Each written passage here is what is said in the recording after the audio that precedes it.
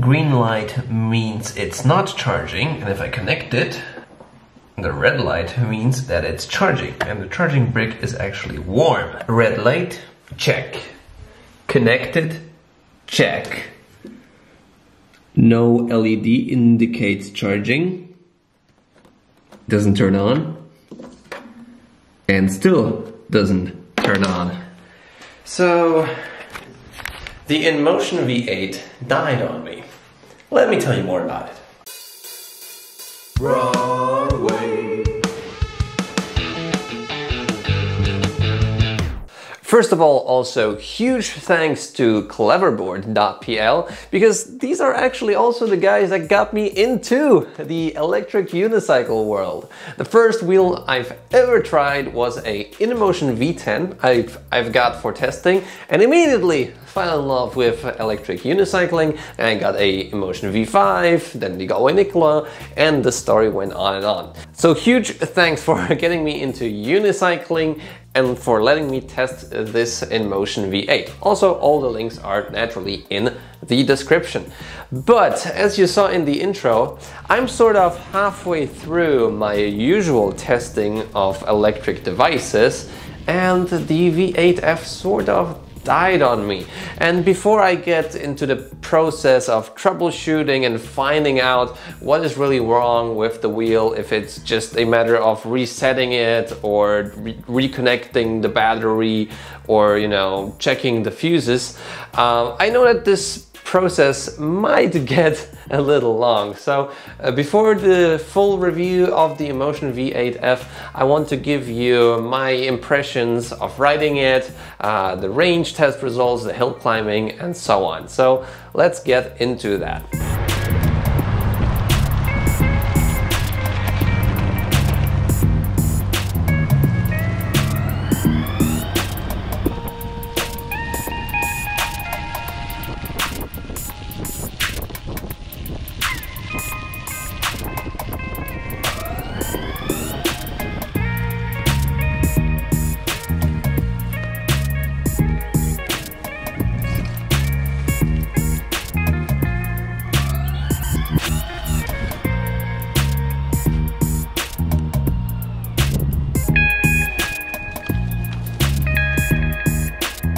So the InMotion V8F is a small upgrade to the InMotion V8. It is a 16-inch wheel with a 2.25 or 2.125, let me check. Yeah, 2.125 inch wide tire, so it's a little wider than the original V8. It has a 518 watt-hour big battery, that's 84 volt, and it has a more powerful motor at 1000 watts nominal power. So it does have a bigger battery, but it also has a more powerful motor, meaning the range difference might not be really so huge. I did a single range test with this wheel. On this wheel I did around 29 kilometers, where the last 2 kilometers were on really heavy tilt back.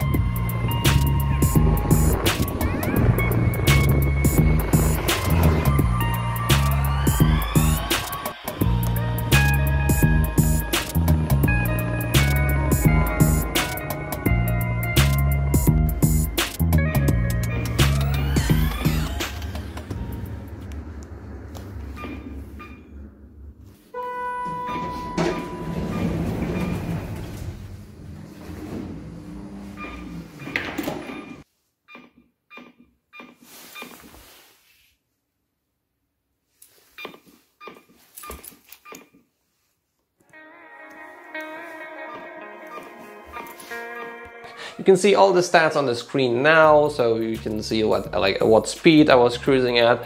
Basically, it was maybe a bit of a intense, intense, that's the word, range test. I was doing also a bit of hill climbing and having fun with the wheel. All in all, this is a very fun wheel, so I would imagine that you would ride like this as well. After riding around 27 kilometers, the wheel suddenly tilted me back so hard. I was riding 25 to 30 kilometers even when the wheel was showing me 0% battery left, and then suddenly it tilts you back. So the tilt back is not like really gradual, so you go like 15 kilometers an hour when you're really low on battery, but you can still go really fast actually for this amount of battery. So suddenly I had a huge tilt back and I still had to get home.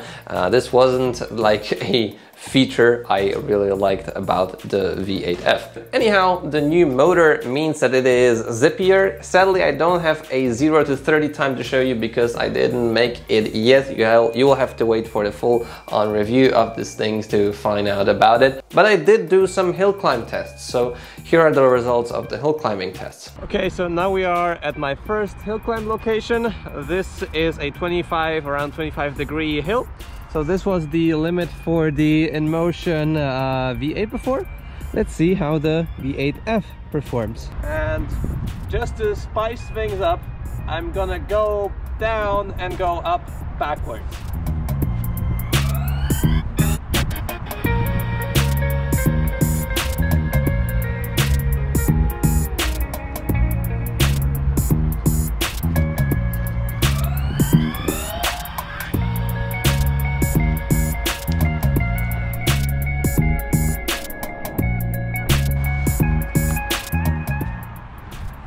This is a bit scary, right?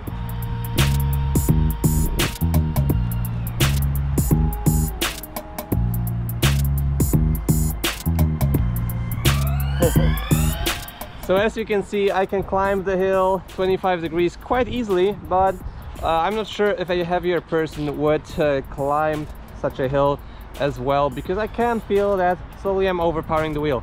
Really close to here is a 35 degree hill. Let's check that out real quick.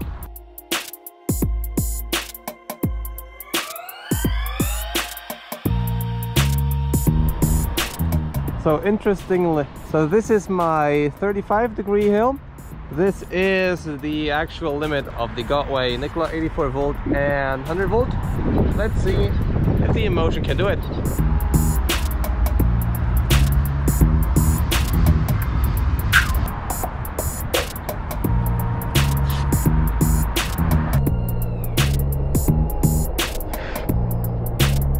I think you could very clearly see that 35 is too much for this wheel, but still we have to check 30, right? So let's go to this location.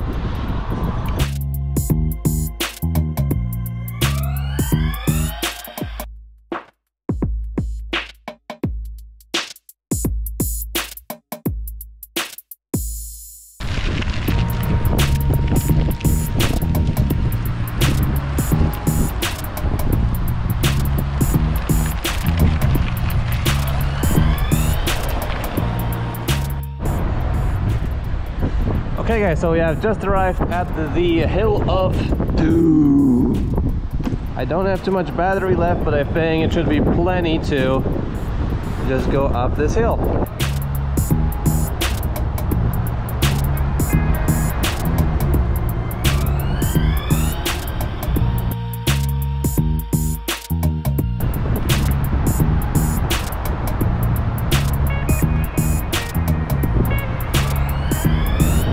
Okay, so it did it, which is awesome, but I really was on the edge of overpowering the wheel. As it is, as I weigh 75 kilograms, and I have like 40% of battery. I'm not sure if I can get it home from here. It did pretty well. So cool, thumbs up for InMotion. The top speed of this wheel is 35 kilometers an hour, and I consider it to be really zippy, really zippy around the city. But it does have its limits. So on my Nikola and on my MSS, these are like wheels that it's really hard to overpower. Even the Kingston KS16X, if you drive below 30 kilometers an hour. And here I believe that especially if you are a heavier rider, you might overpower the wheel when braking or when accelerating. So a thing to note is if you want to start off with this wheel and you weigh above, I don't know, 85, 90 kilograms, then maybe consider a more powerful wheel as your first one, because once you get over your first 50 or 100 kilometers on the wheel, you might you might find that this wheel is not powerful enough to keep up with your braking and your acceleration. Still, because it's so light, it weighs around 14 kilograms, it's awesome to explore like parks with, or I don't know, like trails, because it's just so easy to maneuver. You can basically like stand on it without getting your foot down. It's so well balanced and so agile. So the main thing to take out here is that wherever you can go with your feet, I mean, unless it's going upstairs, you can go with the V8F. And for like small trails, very tight spaces, even going around on cycling paths where the traffic density is really huge, the V8F might be even a better choice than a big heavy wheel like my MSS. The foot plates are also bigger than on the V8. These are very similar to the V10 foot plates, but they are coated in sandpaper. So this is a really good option, and underneath that sandpaper I think there's rubber, so it's also well cushioned. But I think that I really don't like about these pedals that are so flat. If they were more angled, I could definitely get a smaller turning circle on the wheel, and all in all the grip would be just so much better. I hope that in future V8s or like future InMotion wheels, the pedals would be more tilted, the foot plates would be more tilted, angled, like on the V5F, for example, to have a way better grip on the wheel. I would find myself sometimes also just slipping my foot off to another side of the foot plate because they are just so flat. So this is a bummer. It's really comfortable though, but for a small zippy city commuter wheel, I would definitely prefer pedals that are more angled. A thing I like a lot though is the wider cushioning for your legs, so you can actually hold the wheel, which I basically could not do on the V8, which means you will brake better, you will climb better, accelerate. All these things are a huge upgrade on the V8F, and this is, in my personal opinion, even a better thing than the bigger foot plates. It still has a nice trolley handle, and because it's actually on the side of the V8, you can pretty much put a backpack on the wheel and go grocery shopping with your automatized shopping cart. That's really cool. And I do like the trolley handle, but like getting it out is a bit finicky. I would probably leave it just a bit out to make it easier, because once you put it in, it's in gloves, it's not so like easy to get it out. It also has front lighting, which is, well, sort of okay, and it sadly does have only just a small rear tail light. This is a bummer in the V8. I think this should be definitely an upgrade in the future, to have a decent brake light and decent rear tail light like on the V10 or the upcoming V11. The side RGBs also do sort of come around to the rear, so you're still a bit visible. I really love the side RGBs. They are great. You can program them. I could actually also use my presets I did before on my V10 on the V8. So it's like cross-platform compatible, and there you can just make frame by frame your animation on the side LEDs, which is awesome. I love RGB in the V8 and the V10. I think it's great, and I really don't understand why they did not put it into the V11. You're just so well visible. It looks so cool, so futuristic, so modern, especially on the like sleek black look of the V8. It's awesome, and I really don't understand why they didn't put it on the V11. Anyhow, it also has a lift sensor. The grab handle is also really comfortable. It has a red rubberized button to turn it on and off. I think before it was black, but I guess who cares. It has a 1.5 amp charger, which charges it in 4.5 hours from 0 to 100%. And the pin is a weird port, actually. It is not a Lenovo port, it's something older.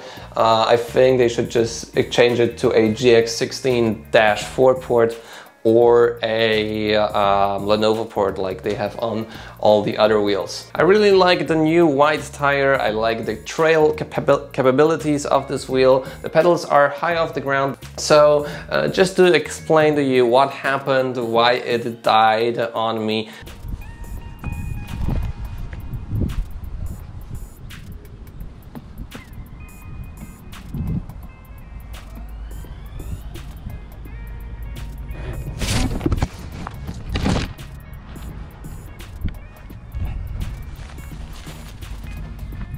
Oh, it turned off. Maybe it did overheat. Okay, we'll see about that.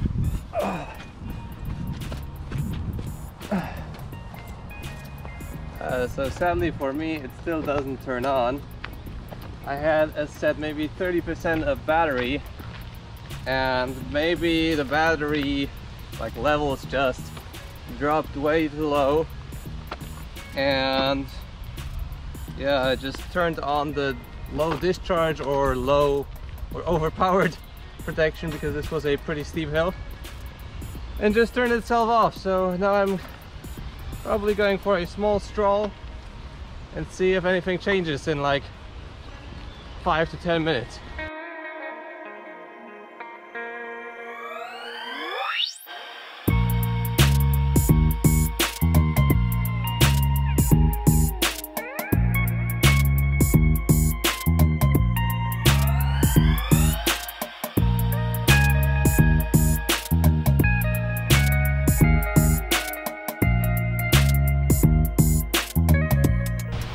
By the way, that's also another lesson for you guys. Always take a charger with you, just in case something like this happens. I didn't take it today because I forgot about it, and this just goes to show you that you should always remember about it. So this might be a couple of things. It might be just a fuse, it might be just a matter of disconnecting and reconnecting the wheel. I mean the battery, I have to talk to cleverboard about it, but for now this makes this sort of a semi review of the InMotion V8F. I really do like this wheel, but if you want to get this wheel, make sure you're under 90 kilograms. That's what Jan Svoboda said in a recent video. He knows his wheels, so go listen to him.